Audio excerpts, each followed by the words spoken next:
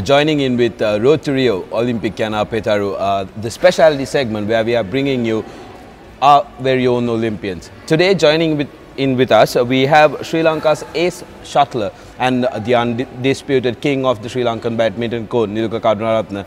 Niluka, welcome to the show. Thank you very much for joining in with us. Niluka, this is the second time that you're representing Sri Lanka at the Olympics, having done so in the 2012 edition.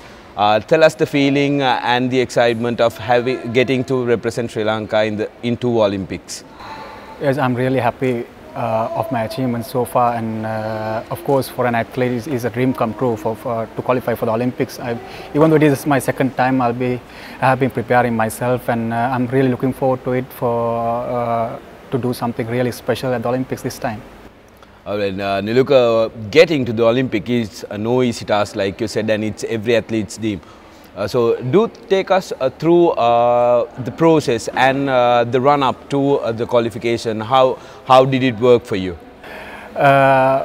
It's a lot of hard work because, you know, badminton is a really strenuous game, highly physical and a mental game, because you have to maintain your world ranking at a certain standard, and you have to come up to a certain world ranking to qualify for Olympics, and also at the same time you have to train yourself. We don't have a off season, because in badminton, world badminton doesn't have off season. We have tournaments throughout the year, and we have to participate throughout tournaments throughout the year, taking part at least 15 to 20 tournaments a year.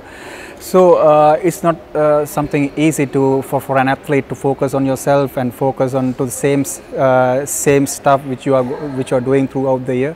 So it is. I have been playing many tournaments, many international ranking tournaments last season and last year. So so that's why I'm here today.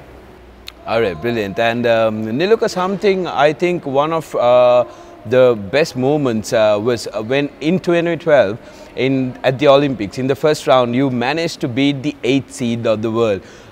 It's not something very easy. The 8th seed means that he is up there in the world rankings. So you did manage to overcome him in the first round. Tell us about that feeling. Tell us about that experience. I don't know how to put it into words, because that was the greatest achievement of Sri Lanka badminton, and that is my personal best achievement as well, and it is a really proud moment for Sri Lanka and as an individual athlete for me also. And it was an amazing feeling, because when you're able to beat an athlete who is looking forward to win an Olympic medal in the first round, and it was amazing, because beating Japanese #1, especially an Asian athlete, Asian badminton player who is at the top level in the international badminton. So it was a really proud and a happy moment for me. For sure, nobody in Sri Lanka has achieved that feat of beating an Asian rank player, basically a victor in the Asian circuit as well.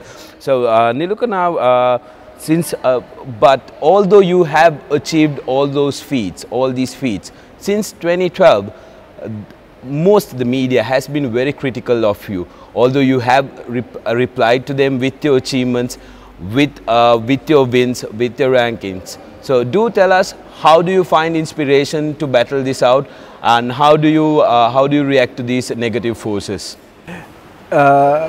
Basically, I don't react to these people, because some of the correspondents, I mean, they are not professional. Because in Sri Lanka, we see the media, how the media behave in Sri Lanka, because they are not professional.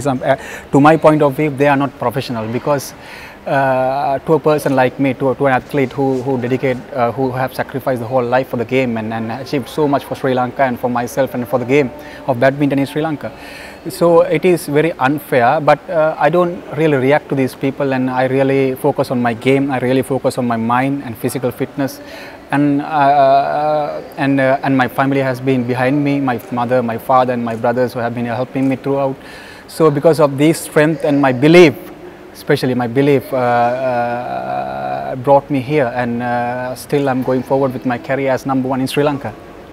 There you go, an athlete who answers to all his critics with his record, and he has done so in flying fashion. Now Niluka, tell us about the preparation to Rio 2016 and your intentions for Rio 2016. Of course, for me, as I have done really well at the 2012 Olympics, London Olympics, and I have a really strong faith and a great intention that I can do really well, and I can do something better than last time. And because with the experience and with the given second chance, of course, a person do much better. So I think, that I will do something special, something better for my country this time. And I have been preparing myself. I have trained my mind and my physical fitness and my training technically, tactically, everything, with my coaches, with my physical trainers and my psychiatric everything.